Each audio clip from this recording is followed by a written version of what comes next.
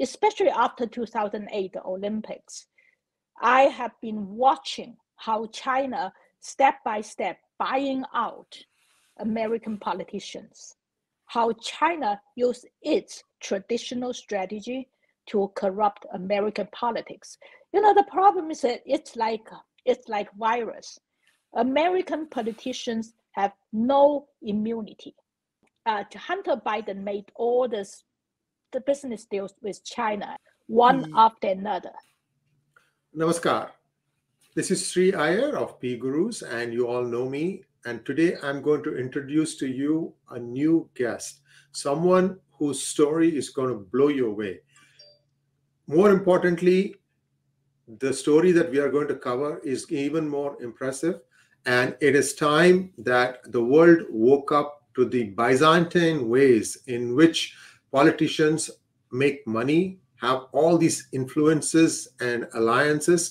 And this is going to blow your mind away. I request all of our viewers to watch this thing till the end, because Sasha has put in a lot of time putting up this PowerPoint presentation that we are going to walk you through, and it involves perhaps the most important person in the world today, President Joe Biden and his family. Without further ado, let's welcome Sasha Gong. Sasha, namaskar and welcome to PGurus channel. How are you today? I'm great. Thank you so much.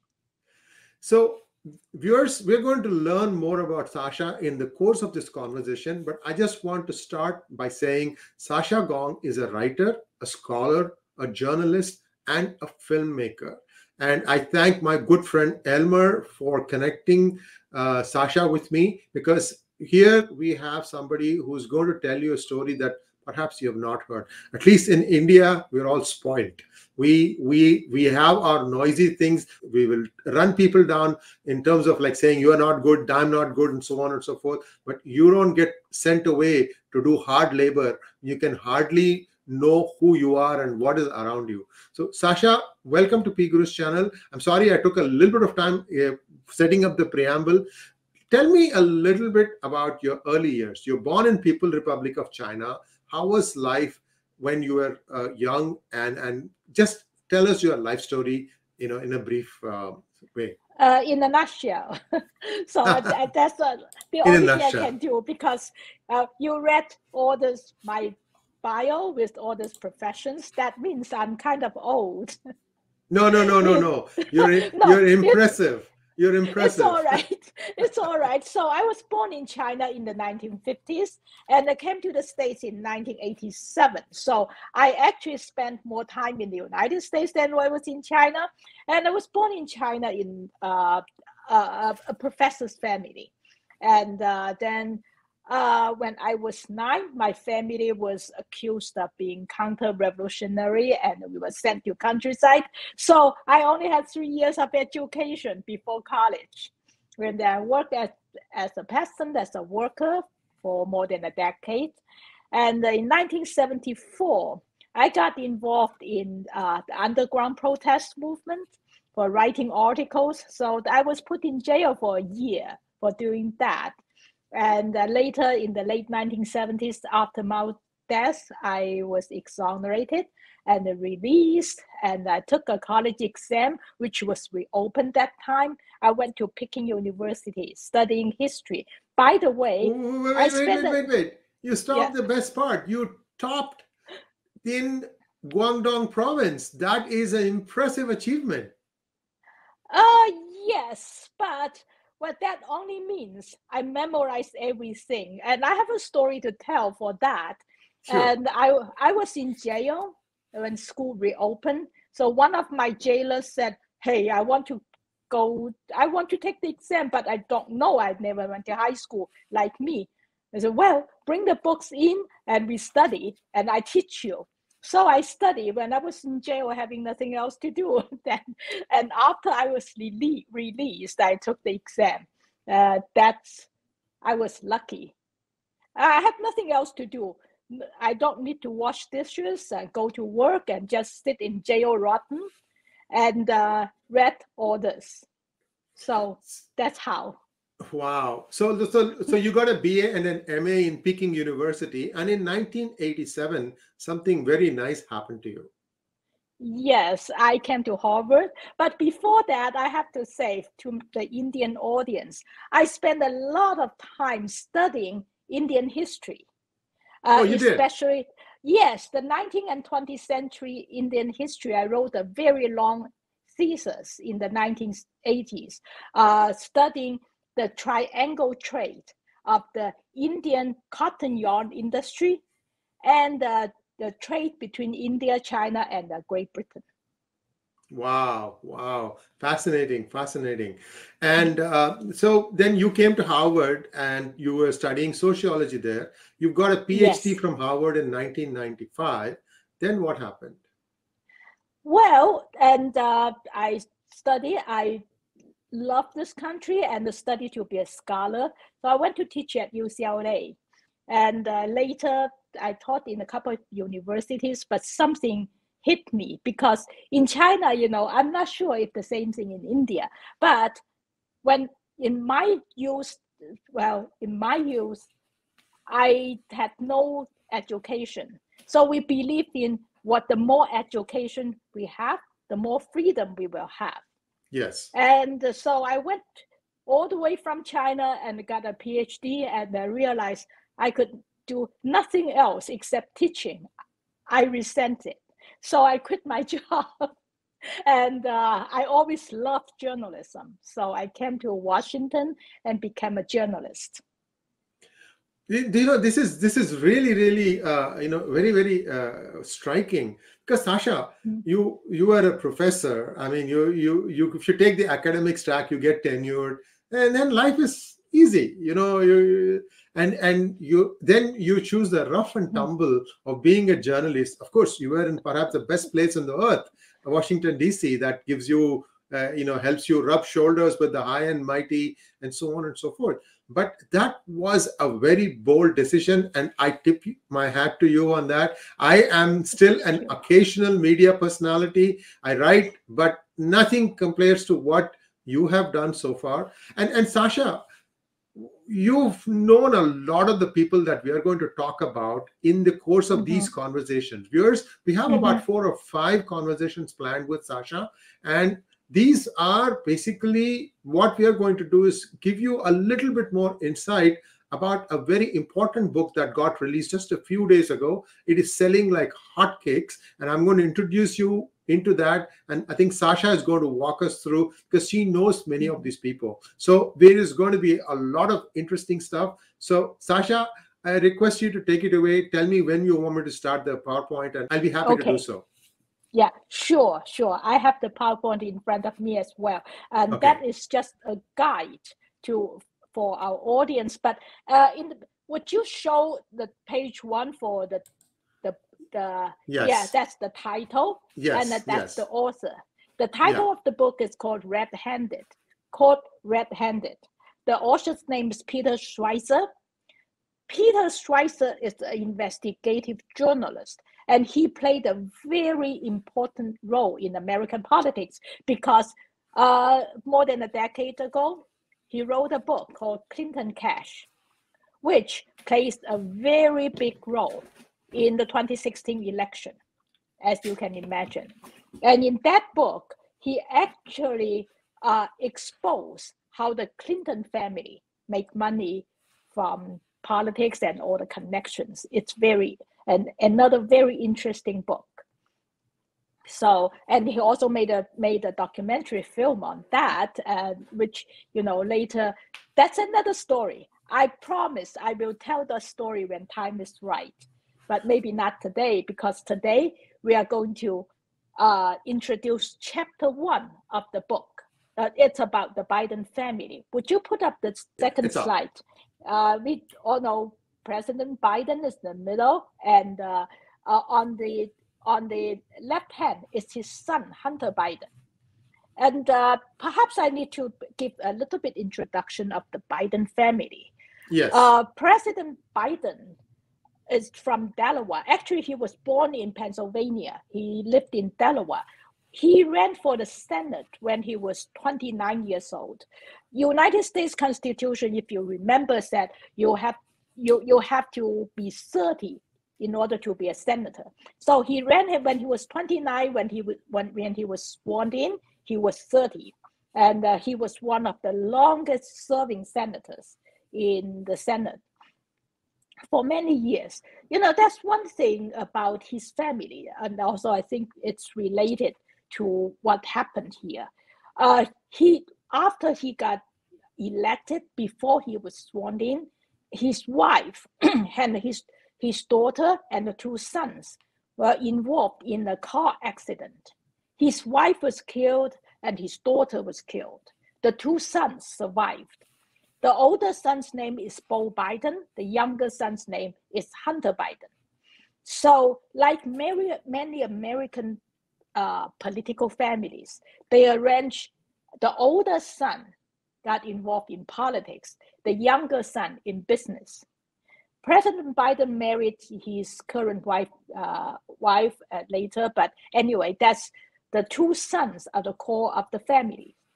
And in order to be in politics, you have to behave yourself, right? So his older son, Beau Biden, went to fight in Iraq, and when Biden was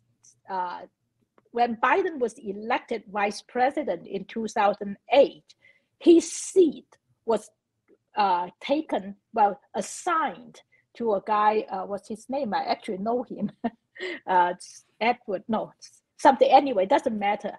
That guy was supposed to sit in that seat for 2 years, and America called that a seat warmer. Yes. Warm the seat for his son.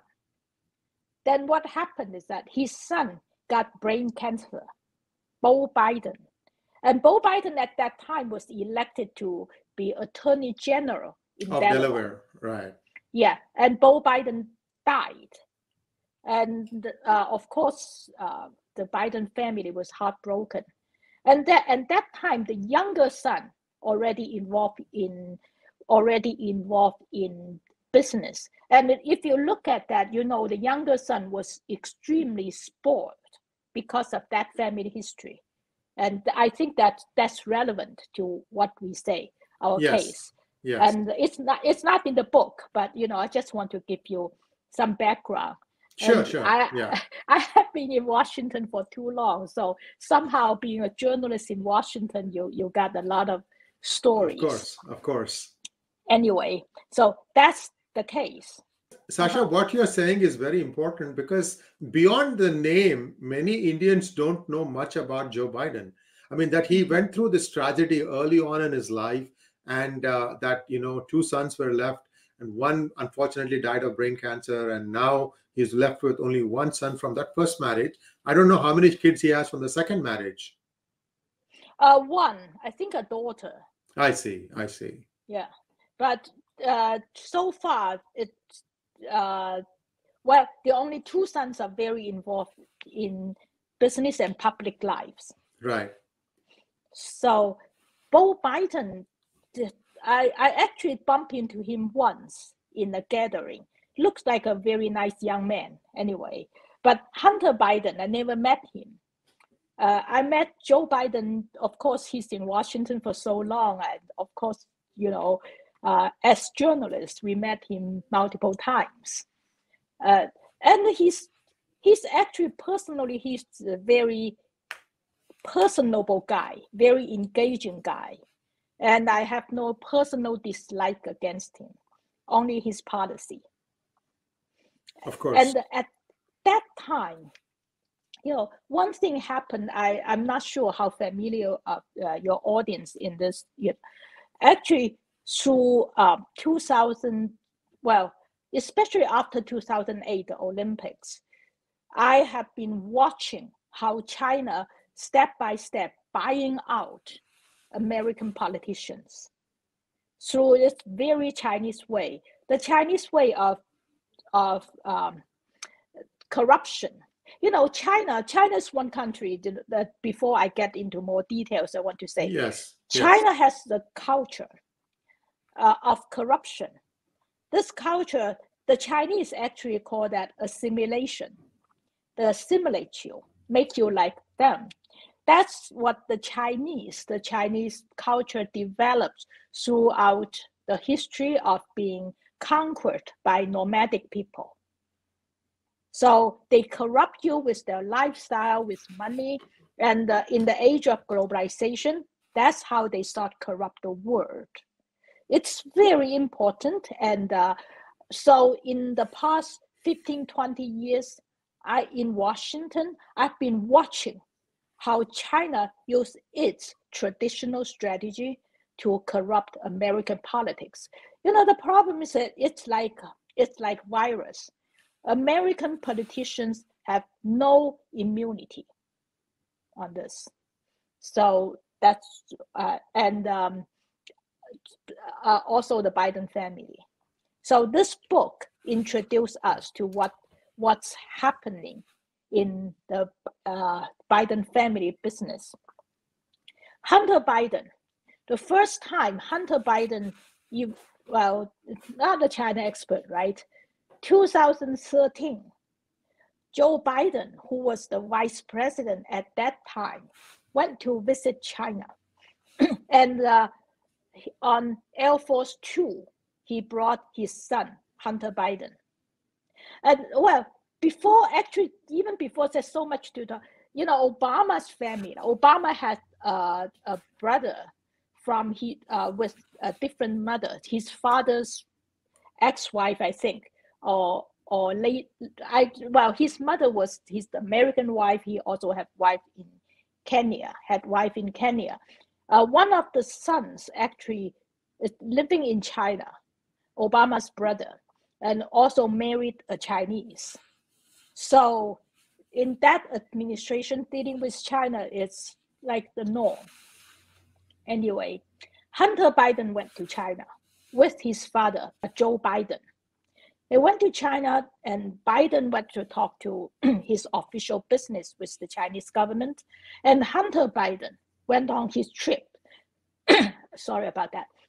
Went on to business, and he made a series of business deals, which are very crucial. I think we haven't even seen how that business will impact America. Not yet. We will see a lot more, because what's said in the book, or the cases we are going to introduce, are only part of the cases I know. I actually get a lot more information, and I need more confirmation. Anyway, Hunter Biden made all the business deals with China, and then let us go through the business deals mentioned in the book, one after another. We are talking about 5. In that business, altogether, Hunter Biden gets $31 million plus from all the China deals. But this first one is the major deal. The major deal, remember, Joe Biden and Hunter Biden went to China, and Hunter Biden went on to talk business. And he found this company with a bunch of Chinese in 2013. If you look at the 4 partners, who are they? The company was formed in the beginning with, it's a $2 billion investment deal. He owns 10% of one company, not the entire deal. So okay. Look at so that's how it's complicated. And in 2013, had 4 partners. The 4 partners, 2 partners are Chinese. 1 partner is America. 1 partner is mixed.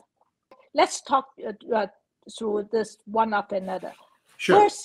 The first company I listed there, if you look at 4 partners, the first one is called Bohai International Investment Fund. Bohai International Investment Fund is backed by Bank of China. So that's big enough. The second, called Harvest Capital Management. Harvest Capital Management is the biggest hedge fund in China, wealth management. It's also party owned, state owned. So if you look at this, the new two major companies are backed by Chinese capital. The third one is called Rosemount Seneca, which is Hunter Biden's company. Remember, Hunter Biden's company had three partners. Hunter Biden and another partner's name is Christopher Hans. Who is Christopher Hans? If you guys, I'm not sure if Indian use the Hans ketchup. If you come to America, all the ketchup, that's the Hans family. Heinz, but who is the Hans family? Hans family, the old Hans was a senator from Pennsylvania. He died in some 1990s, and he was Republican. After he died, he left a $500 million empire to his wife, Teresa Haynes. Teresa Haynes, at that time, 55 years old, married John Kerry, 50 years old, who was senator from Massachusetts. So Christopher Hans, Hunter Biden's partner, was stepson of John Kerry, the former Secretary of State. You see all the interest link? Yes. One other thing, I think Teresa was born in South Africa, right? Yes, Patrick, her first language is Portuguese, I remember. Portuguese, he was that time when she met her husband, she was a UN interpreter. That's long time ago, very long time ago. Yeah, and don't blame me for, I'm in Washington for too long, so I remember all the gossips. That's what adds more, masala to this. You know what masala is? Spice. Masala is Indian word for spice. Of course, I love it. I love it. And I love Indian food. I love Indian restaurants, and wonderful. Anyway, so that's the third partner. The third partner, actually, that company did not put real money in. The money was put in by the Chinese. Oh, so it's just a name given. Just the name was given. Yes, they are partners, but they're not putting in money. And the fourth group is also very interesting. It's the Thornton Group. Who's the Thornton Group? We are going to talk about John Thornton later. I have one PowerPoint, one page on him. But is this the Goldman Sachs guy? Yes, the Goldman Sachs guy. My God, this is a small, tight circle of people benefiting from each other. Yes. So what you see is that this is the Washington, Wall Street, and the China all combined together. When you look at the company structure, this is what globalization and what China influence means. Right. I don't even know what else to say. When you see it, it's a, Jesus Christ, Washington swamp or Beijing swamp, very swampy. Okay, and go to next slide. We'll see Hunter Biden's personal information in the company webpage. He was one of 9 board members. And in 2019, when Joe Biden was running for president, he quit when the news came out that he's doing all this business in China, how corrupt and all this. He quit. But he quit the board does not mean he quit the money. He did not quit the money. You see it here. Let's go to the next slide. The second case. The second case is called Burn Asset Management. It's a management of office buildings and stuff. They have property. They manage property in many places. Sometimes if you look at this, well, Hunter Biden, either he's a cheat or he's a genius because he can do all this, right? He claimed to be an artist as well now. And anyway, so Hunter Biden is the major owner of this company. And so after they set up that company in 2013 in Shanghai, and Hunter Biden asked the Harvest Group to invest in his company. Harvest Group, without talking much, approved the investment and invest $5 million. In any standard, that is a bribe. Just one small thing for our viewers. So far, we have looked for how much? 25 million. 20 million in the previous slide and 5 million here. So total of 25 million. And one thing that is striking, many of the viewers may not know, is in any corporation in China, there is a person from the CCP who sort of, I guess, what can we say, remote manages the company? How would you like to describe that? Well, the CCP, if it's a government entity, state-owned, the CCP secretary, called secretary, is number 1 in the company. CEO is number 2. Oh, so wow. in many occasions, you would see that's the party secretary and the CEO all in one person. We will see that later in one of the slides. But anyway, what we see here is Harvest Global just simply gave $5 million to Hunter Biden's company without much question. So if you go to the next slide, that's the logo of this company. Remember, that's the biggest wealth management company in China, hedge fund.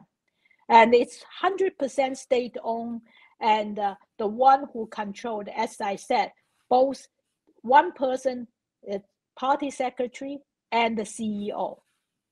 That is the company. Wow. Anyway, so let's go to the third one. That's Rosemount Realty. Hunter Biden, so far, they only found $188,000 to him. He's one of the partners. And but the more interesting angle here is in 2016, I believe, a Hong Kong company called Gemini Investment proposed to buy the company for $300 million. Oh, wow. Or more. We don't know.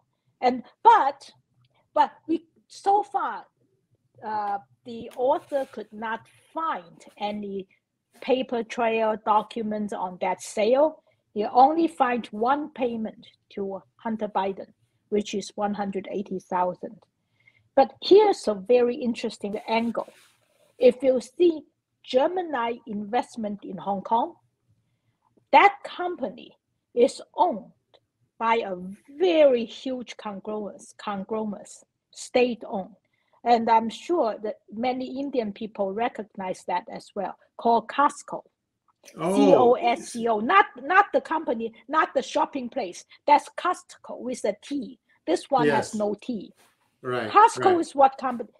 If you go to any port in the world, you look at all the containers, you see the name Costco there.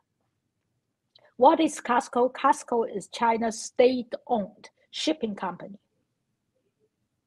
So when you think of all the goods from China shipped by Costco. That's how big the company is. It's a humongous company and a state-owned. And Hunter Biden's business is working with them. One small mention here, Sasha. I used to work in a company which was adjacent to Costco warehouse. And this is in Fremont, California. And I used to always wonder, what is this Costco without the T? And every container will have this huge Costco sign, right? And I used to wonder, thanks for clarifying that. I used to wonder what this was. They were everywhere. Yeah, China's ocean shipment company. I can find what it really stands. But you see, you work there, you see with Costco without T there all the time. On the road, and the people, most people actually say, oh, Costco, or the place we shop. No, That's the Chinese company.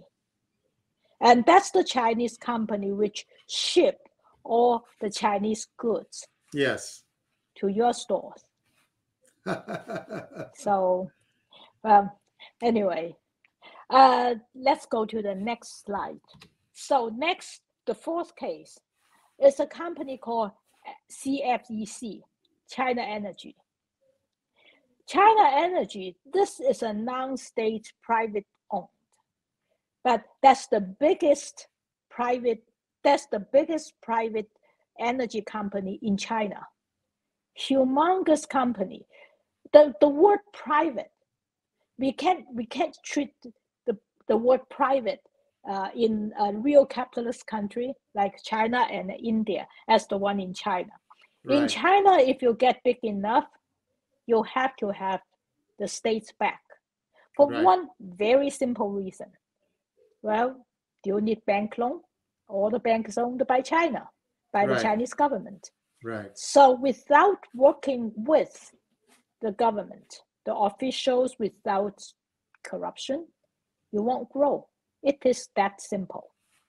So Sasha, now we have accounted for 31,188,000. That is known. Yes. Somehow, you know, and we are going to deal with some of the individuals that were facilitating all these things in the next few slides. Yeah. But, you know, big picture, I think there is a big number somewhere hidden still that has not been brought out in this book. Maybe Peter Schweizer will write it in the next book. I think, well, the way he writes it, he knows. Even I know a lot of these cases, but knowing is one thing, confirming is another. Yes. So, yes. But this, you see, the interesting part here is that the $5 million. Right. 5 million forgivable and interest-free loan. Give me such a loan. I don't care. You know, I know. I wish I had a friend like that. Yeah, I wish I had a friend like that. We are going to introduce his friends. Yes. Here. So go to the next slide. It's also a very interesting case. Right. The next slide, which was big news in America at the time. Patrick Ho. Patrick Ho is from Hong Kong, and he worked for the Hong Kong government. And in 2017, Patrick Ho was arrested by FBI because he tried to bribe a bunch of African in New York, to bribe a bunch of African state heads in order to gain oil interests and other business there. So he was arrested and he was accused for 8 counts of crimes, and the jury convicted him. And but Hunter Biden, who has the law degree from Yale, never ever went on court. Never ever had any experience in defending a client, and he was given $1 million to be his lawyer, to be Ho's lawyer. Anyway, so Sasha,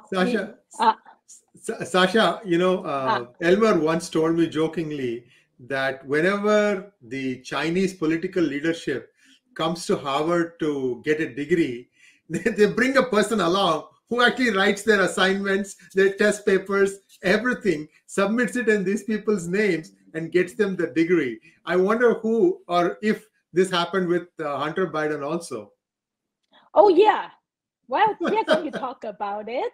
And they actually have all these people, who are assigned politicians. You deal with this one, you deal with that one, you deal with this. And the way these people are trained agents, what they do is that, okay, see, we know this politician, let's say a senator. We are going to talk about the senators later. This senator, how much does he or she worth? Perhaps we can get him or her on board, and she works in this committee, say intelligence, how much she's worth? Okay, $20 million. So China would structure the business of structure back. So let's find a way to help her to gain that $20 million. It's not, they are doing that. They're doing the bribery in reverse. Not doing that, okay, I give you $20 million, you'll do this. No, they set up a business and everything looks legit and reverse engineer all the way to the person. Wow. Wow. Mind blowing. So what we are understanding, and viewers, again, I want you to be really, really careful to listen to what Sasha is saying, is practically the entire political ecosystem of United States is in the pockets of China, Russia, who knows who else. I know definitely it is not in the pockets of India. India does a very poor job of lobbying, but that you probably know too, Sasha. Oh yeah, I know. And I talk to Indian people, say, why don't you guys be more active? India is the biggest democracy in the world. And you actually, India has larger population than China now. And why don't you have more appearance in Washington? And the answer I got is, well, we Indians are very passive. I'm not sure that's true. There are exceptions. There are exceptions. Yeah.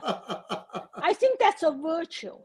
Yeah. That's a virtue for being, I mind my business, you mind yours, and when we do legit business, we do, and we don't do that kind of active lobbying. But I do think India needs more exposure. Let me say. Yes. Yeah. So anyway, so let's go to introduce our audience, the Biden's friends, the first one. And one thing about all these people are very interesting. And if you look at Chinese corrupt businessmen, lots of them have very humble beginnings. The reason of humble beginnings is that, people with humble beginnings, well, of course, not most of people, but some are willing to do a lot of things normal people would not do. So keep that in mind. Let's introduce one after another. The first one, is Hunter's personal friend. They either give him money, do business, and talk to him every week and stuff like that. So look at the first person who does business with Hunter. This guy is called Che from I put the last name in all capital. Then the Chinese way is that we do last name first and first name last. Okay. So the last name is Che. He is still, I think he maybe was, I don't know if they have divorced, son-in-law of the president of Bank of China, Dai Xianglong. And this guy also came from a very humble beginning, was a peddler, and happened to know the daughter of Bank of China. And the president, he was not the president yet, he was still local, some cadre. They met, and they got married. He chased her for 10 years, and they got married. And suddenly, this once a small peddler and salesman, was able to build, with government money, build a huge business empire. Huge. We are talking about hundreds of billions, huge. So anyway, and later he was I think he was arrested in 2014, something like that. He had a lot of dealing with the West. One thing, after he was arrested, the Chinese government accused him for releasing or selling financial business or government financial decisions to Western businessmen. And that was actually later the Chinese government, when the case developed, the Chinese government was kind of scared because, if all the truth was exposed, lots of government officials, including the premier at that time, would be implicated. That's how big the case was. Hu Jintao, yes. No. Hu Jintao was party chair. Wen Jiabao was the. Wen Jiabao. Wow. Yeah, wow. And remember, a few months ago there was a book released, I think by Simon Schuster, called Red Roulette. That was the husband of one of Wen Jiabao's moneymakers. I see. Wow. Read that book and you'll see how corruption goes. Very interesting book. So that's the first one. And second one, whose last name is Ye, Y-E, first name is Jianming. And he's the president of China Energy. This person is also, he's also arrested in 2018. He's charged for doing bribery, but his company also a multi-billion-dollar company. He's very close personally to Hunter Biden. Hunter Biden admits he actually talked to him weekly on the phone. So that's how close they are. And he's the guy, also came from a very humble beginning, but he had the last name of one of China's most powerful family, Ye family. And he gave the outside world he presented himself as one of the family members and started his business.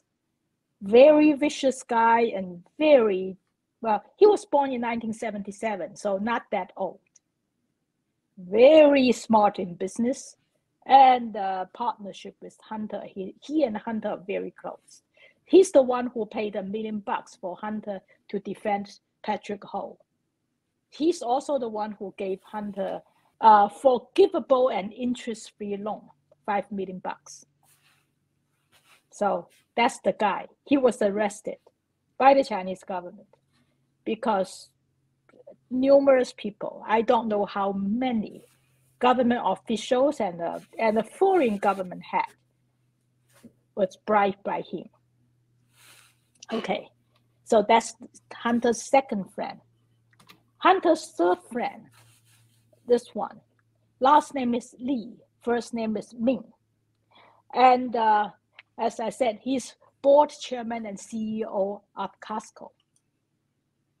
And anyone in China anyone who understands what Costco represents would also recognize the importance of this guy's position. And if you look at he's a member of certain Chinese People's Political Consultation Conference. That consultation conference has been set up in 1949, long time ago, and they put some people, business people and famous guys there. It's just like a sort of a political support group to CCP. But these are Chinese party members, CCP members. If you look at that position, everybody who's on the top positions of state-owned companies are CCP members, no exception. Trust me, no exception. Every one of them is a member of CCP. So let's go next. That's also Hunter's friend.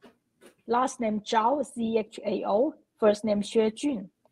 He's the chairman of the board and the same CCP party secretary of Harvest Group, Harvest International, Hunter's original partner. Very, very important guys in China. And what we see is that they are controlling billions. Well, in this case, hundreds of billions of wealth from China. So they think they can buy whoever they want to buy around the world, which unfortunately turned true in a way. So the next one, that's the one, actually that's the smallest fish among all this, but he's Hunter's client, as we said, Patrick Ho, who came from Hong Kong and who was found guilty. And he was sentenced for 3 years and fined for $400,000. Okay, the last one, the sixth one, is a big fish. And I think you know something about him as well, right? Yes. So John Thornton, he was the co-CEO of Goldman Sachs, and he no longer is at Goldman Sachs. He's doing something else even more interesting. He's a chairman of, I think, Silk Road Exchange. Is a company that manages the finances of OBOR, One Bridge, One Road, or BRI, whatever you want to call it, Bridges and Roads Initiative. And this person has been gushing about China for a long time. But I think, Sasha, coming from you, it sounds even better. Please take it away. Yeah. Well, and he's very close to the Chinese leadership. He had been living in China for 25 or something years. Since 1996 or 20, long time anyway. And he has a home here. I actually bumped into him a few times. And this guy, his main business, he's an investment banker, but now everybody knows his main business is to be the go-between of Wall Street and the Chinese government and the Chinese investment. That he plays that role, made hundreds of millions of dollars from it. Not long ago, I think South China Morning Post had a special report on him, and name all the Chinese officials who he's close with. The one he's most close to is a guy named Wang Qishan. Wang, last name Wang, and he's now the vice president of China, and but he was, for a while, he was number 2 of Xi Jinping, and what he did was he was the anti-corruption czar, which means he can bring thunder to whoever he dislikes. I like that. Bring thunder to whoever he dislikes. Yeah, I'm literally translating a Chinese expression. No, that's very good.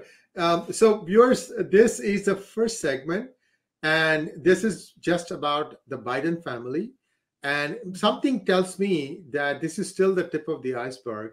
If you think about the amount of money that is now being, thrown about, especially in this post-COVID phase, 6 trillion, 10 trillion dollars are just flowing like nobody's business in the United States. Who knows how much of it is finding its way back to China? And all I can tell is everything is being put on the back of the taxpayer, the US taxpayer, you, Sasha, I, and all those who are US taxpayers, you are watching this. It's all being on your back and our future generations. And it's very, our children. And very, very sad. Sasha, if you want to just wrap up for today, this, I think, kind of brings it to just one part of Biden empire, a corrupt empire.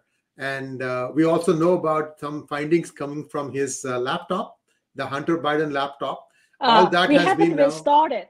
We haven't even started what kind of lifestyle, what that sort of thing. We only start. This is the dry part. Yes. Very dry because we just went through business deals. Right. And we haven't even gone through the gossip part yet.